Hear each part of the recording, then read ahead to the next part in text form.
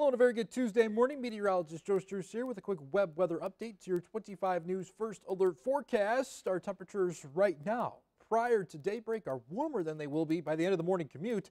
A cold front sliding through as we speak. And so we'll talk temperatures right around 40 degrees by 7. I think we fall further into the upper 30s by 8, 9 a.m. And then from the middle of the day onward, we'll start to see those temperatures rebound a bit. I think low to mid 40s into the afternoon. Mostly cloudy skies give way to partly cloudy skies and some sunshine through the afternoon. That's a welcome change that sticks with us for much of our day tomorrow. I think Wednesday sets up as a relatively dry day. It won't be until after, say, 9 o'clock Wednesday night before we see some showers moving in. The greatest chances for rain here through the middle of the week will be from midnight through about 9, 10 a.m. on Thursday. And you can see very likely rain chances during that period. Could even mix in a little bit of wintry precip on the backside of things. So here's how it all sets up on Futurecast. Much of the day tomorrow trending very dry. This is 4 o'clock on your Wednesday. Dinner plans looking just fine.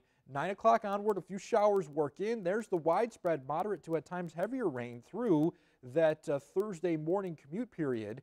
Futurecast tries to mix in a couple of snowflakes on the backside of things Thursday morning. Sure, that could happen. As far as accumulations, though, we are not expecting much at this point because of the warm nature of this system and the warmer temperatures on the ground currently.